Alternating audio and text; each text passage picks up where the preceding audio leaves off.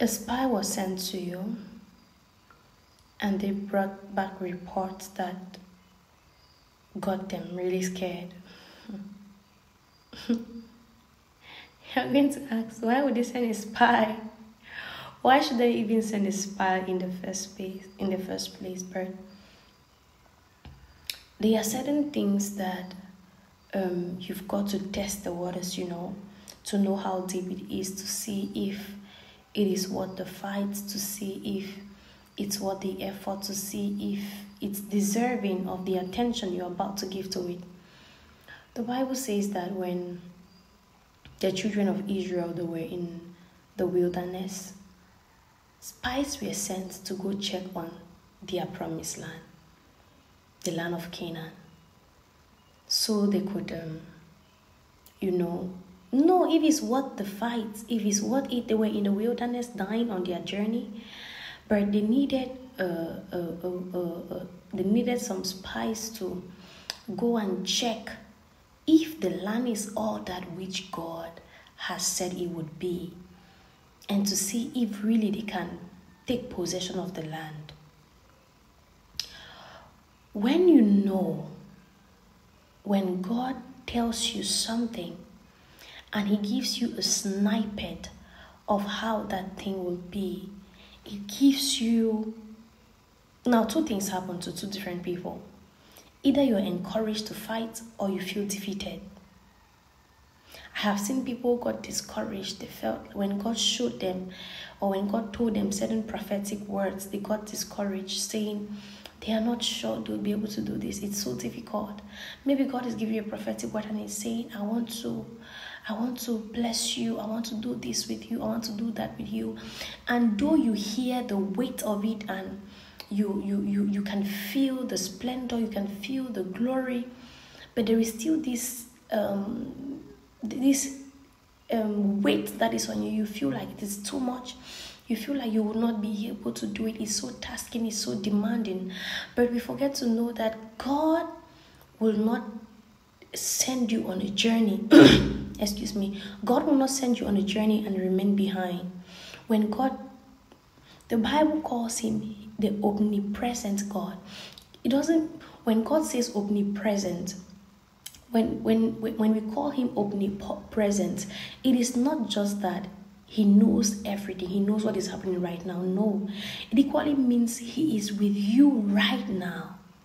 He says he will never leave nor forsake us. He says he's going to be with us even to the end of times. What can separate us from his love? Nothing. Nothing whatsoever. So there are certain things God tells us and we feel overwhelmed. We feel like I may not be able to do this.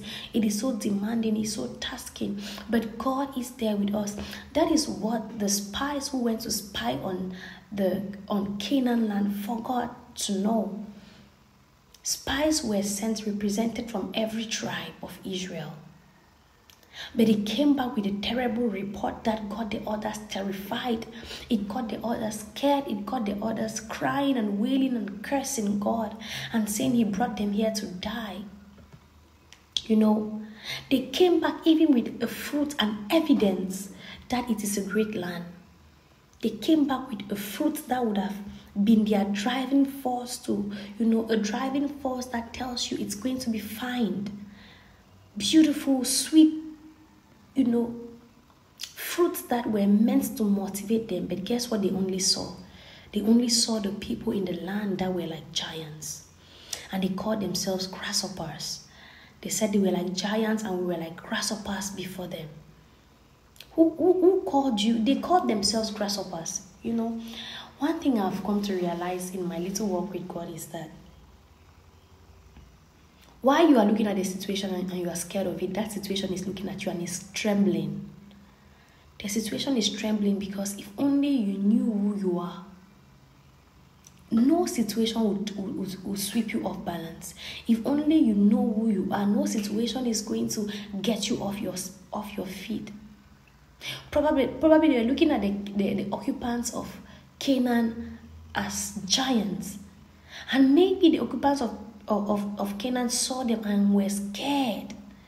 They saw themselves as grasshoppers before the occupants of Canaan.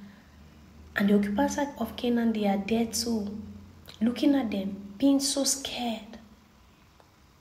Only Joshua and Caleb were able to have a good report. And they said, we are well able to take that land and occupy it. We are well able to defeat those people in the land and get what God has given us. We are well able to do it because they knew the God who took them out of Egypt by parting the Red Sea, the God who took them out of Egypt with all the plagues. Are the occupants of Canaan going to be more than that God? Are they going to be more than that God? No. No. So many of us, we forget.